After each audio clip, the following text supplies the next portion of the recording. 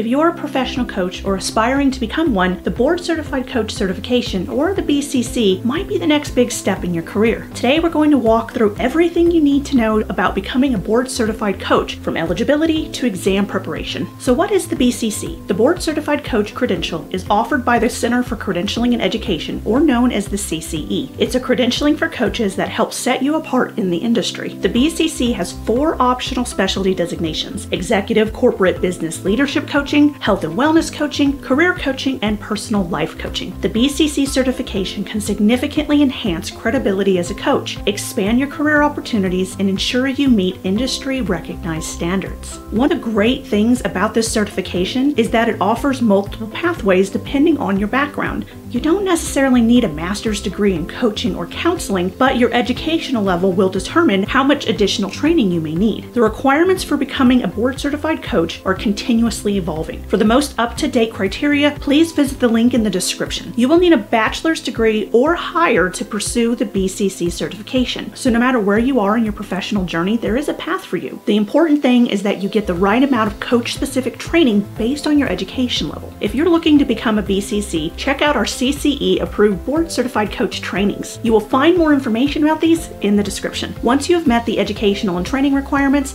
the next step is applying. You'll need to submit an application through the CCE website, which includes documentation for education, experience, and proof of the completed coach-specific training. There's an application fee, and the whole process can take a few weeks, so it's important to be prepared and organized with the materials for submitting your application. Next, let's talk about the Board Certified Coach exam, or the BCCE. This exam is designated to test you on your knowledge of the core competencies in coaching. The BCCE consists of 120 multiple choice questions, but here's the important details. 100 of these questions are scored, 20 are unscored. The unscored items are scattered randomly throughout the exam to gather data for future test versions. You won't know which items are scored and which aren't, so treating each question with the same level of attention is important. You'll have 3 hours to complete the exam, which covers 6 core content areas. Make sure to focus your preparation on these core content areas. We recognize that there's a serious lack of study prep for the BCCE, so we offer a curated study guide and flashcards. The link for the study prep will be in the description. Be sure to schedule your study time in advance and consider joining study groups or finding a mentor to guide you through the preparation process. The BCCE evaluates your knowledge in various coaching competencies that are essential for effective practice. These are the 6 core skills and standards that you will be tested over. 1 is ethical and professional standards. This ensures that you understand the ethical guidelines and maintain professional behavior in all coaching situations. 2 is coaching agreements and goal setting. Setting clear goals and agreements with your clients is key to successful coaching relationships. This competency covers how to establish these effectively. 3 is coach presence and applied skills. Being fully present during coaching sessions and applying your skills in real-world situations is critical. 4 is effective coach-client communication and rapport. Building rapport and communication clearly with clients is vital to the coaching process. This includes listening skills, questioning techniques, and maintaining strong, effective communication. 5 is facilitating client growth and accountability. You'll guide your clients toward growth while holding them accountable to their goals. This competency focuses on supporting personal development and ensuring follow-through. And number 6, coaching business practices and professional development. Running your coaching business effectively is key. This competency includes business management skills and continuing professional development to keep your practice thriving.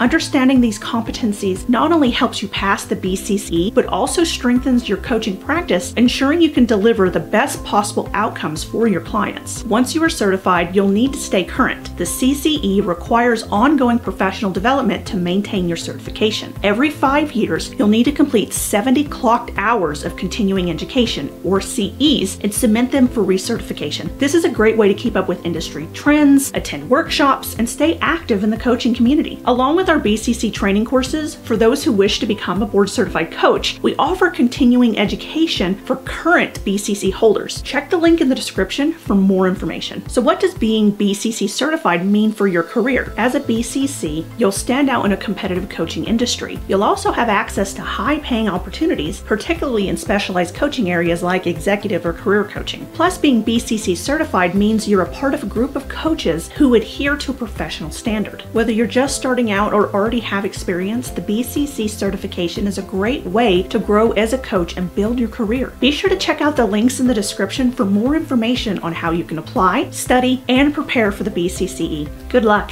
and I hope to see you on your journey to becoming a board certified coach.